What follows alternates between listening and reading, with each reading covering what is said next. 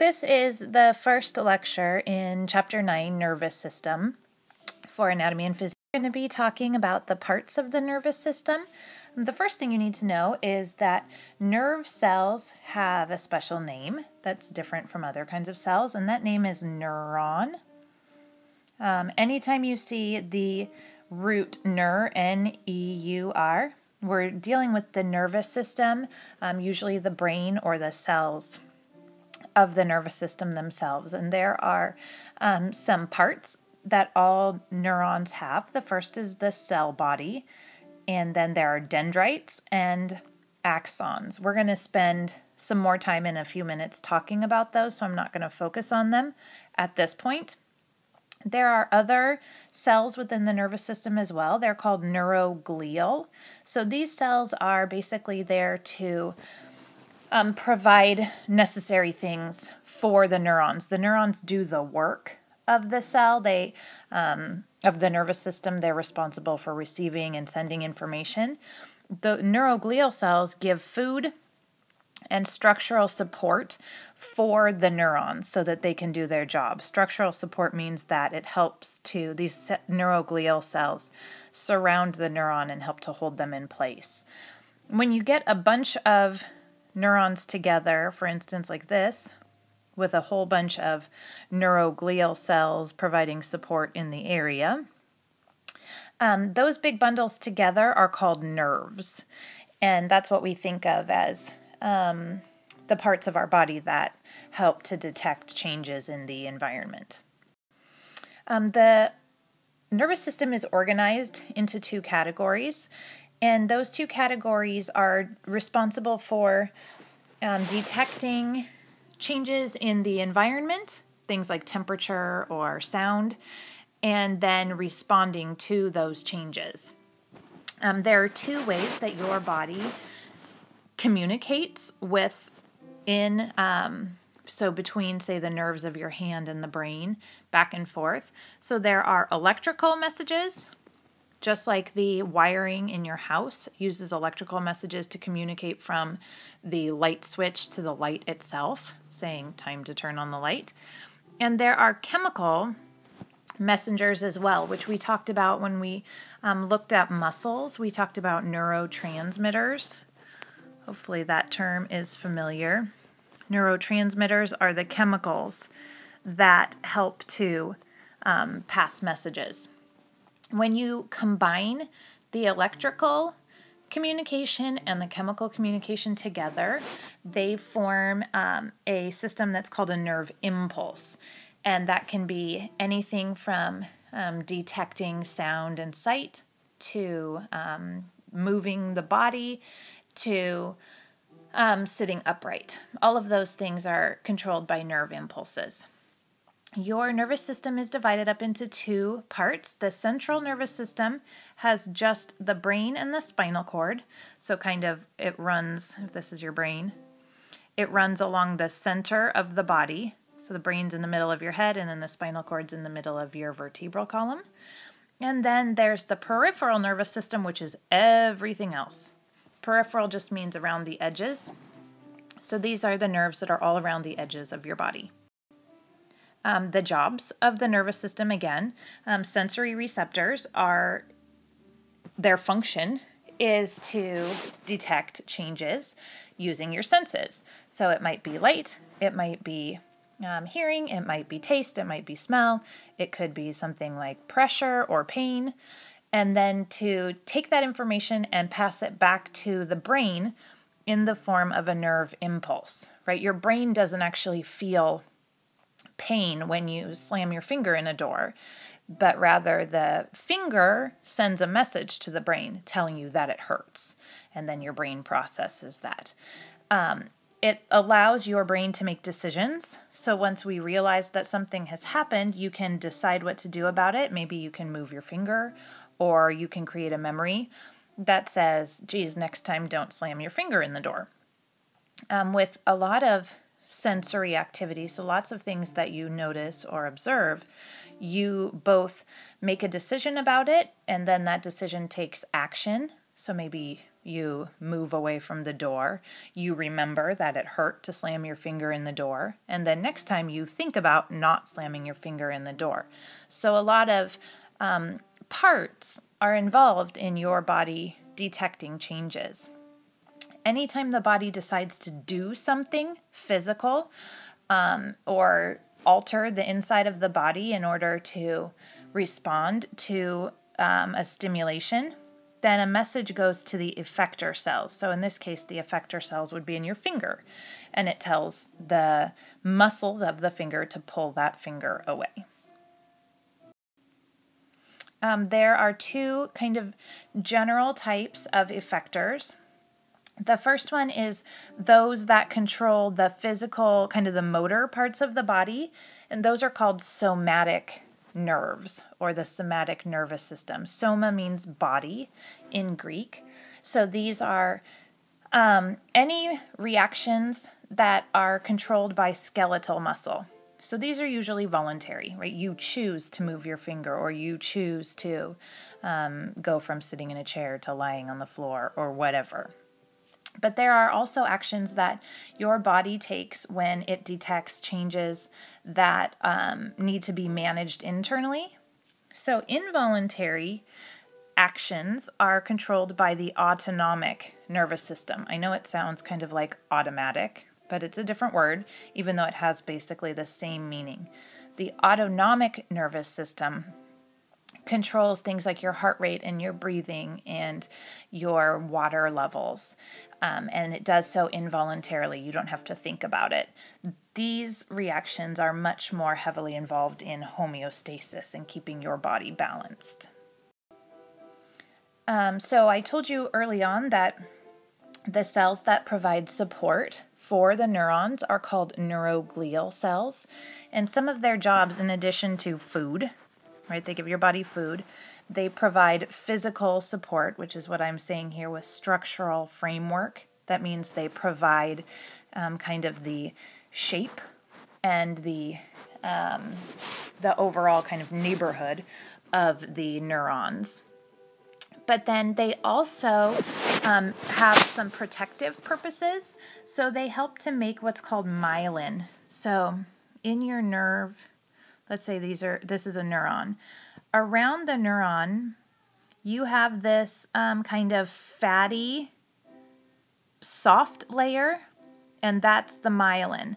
And the myelin acts just like the insulation does on an electrical wire. If you've ever seen an electrical wire or an extension cord, or you've plugged in a blow dryer, right? There's always this kind of plastic sheath around the wire itself, which provides insulation. It keeps the electricity from leaving the cord, and it keeps you safe from touching the electrical cords. Myelin does the same thing for the electrical parts of your body. It provides insulation, and it helps to keep that neuron functioning properly. So that was our second job of the neuroglial cells. The third job is to carry out phagocytosis. So this is for defense against infection. So if there are germs or other harmful agents in the area of the neurons, the neuroglial cells help to defend against that. In the peripheral nervous system, or the part of the body that moves, right? Motor means movement. The neuroglial cells have a specific name called Schwann cells, named for the gentleman who first identified them, but they have the exact same job. They make the myelin sheath just for the cells that tell your body to move specifically. So here you can see the structure of a neuron. This is one single neuron, and it has very predictable parts. So up at this end, this is called the cell body, and it goes all the way here to kind of like that. And it reminds me sort of a tree. It's like the trunk of a tree. And inside the cell body are all of the parts that we would expect in any cell. There's cytoplasm, or, kind of a jelly-like fluid. There's ribosomes and mitochondria and all of those things. There's a very large nucleus because neurons have very important jobs. And then there are these little branches extending out from the cell body. These are the receptors. These are called dendrites, and that word means branch in Greek. So dendrites are the branches that receive information. So whenever your body is getting new information from a different neuron, that message comes here and is delivered to one of these branches, and then it can be zipped into the cell body for some kind of action to take place. You can see that there are tons of dendrites on each cell body, and that's because they're receiving lots and lots of information from a variety of places all at the same time. So there has to be a lot of places for that information to be received. And then extending off the cell body this way is what is called the axon. I'll write that here in red, the axon. And the axon is like the highway for decisions once they're made. So the dendrites receive information, the cell body makes a decision about that information, and then it transfers whatever the decision is that's been made. So maybe it is, move your hand. That decision gets transferred all the way down the axon until it reaches the end. This is called the terminal. Terminal means the end, right? The airport terminal is where the hallway ends. So at the terminals, that message is then transferred to a chemical, to a neurotransmitter, where it goes across the synapse to the next neuron or the next muscle, which you learned a little bit about when we talked about muscles, and we'll talk more about that in the coming units. So this is just a continuation of neuron structure, and I told you all of these parts, right? The cell body has mitochondria, other parts called microtubules and things like that. The one thing we haven't mentioned yet is the axon. So here's the axon, here's our cell body up here, and then the terminals at the end. All along the axon is myelin, which we talked about just a minute ago. It's the insulating sheath that keeps the messages in and helps them to be protected. The sheath, however, is not always complete. There are little holes in it. You can think of these sort of like Swiss cheese, right? It's a continuous layer, and then every so often you have a hole. Your neurons are the same way. There are little holes in the myelin, and those holes or gaps are called nodes of Ranvier, because the man who found them, Mr. Ranvier, that's what he decided to call them, the nodes of Ranvier. And we'll talk more about their function and purpose when we get to more specific information about nerve impulses. Okay, so any cell that has a myelin sheath, that has that insulating layer, is called a myelinated neuron. And any cell that does not, there are lots of kinds of neurons that do not have a myelin sheath, and they are therefore called unmyelinated. When there is myelin and the cells are looked at under a microscope or any kind of X-ray type thing, it looks white, which is why a lot of times you'll hear people say the white matter of the brain or the gray matter. Gray matter is for the neurons that do not have a myelin sheath, and so you just see the grayish color of any cell in the body has kind of a grayish hue to it. The thing that's interesting about nerves, or one of many things that are interesting about nerves, is your body has the ability to repair minor to medium damage to the peripheral axons. So the nerves around the edges of the body. Your body has absolutely no capacity, however, to repair the nerves of the central nervous system.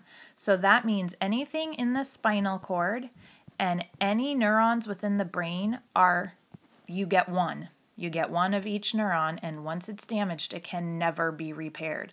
This is where paralysis comes from. This is where brain injuries, like in the cases of football players, comes from.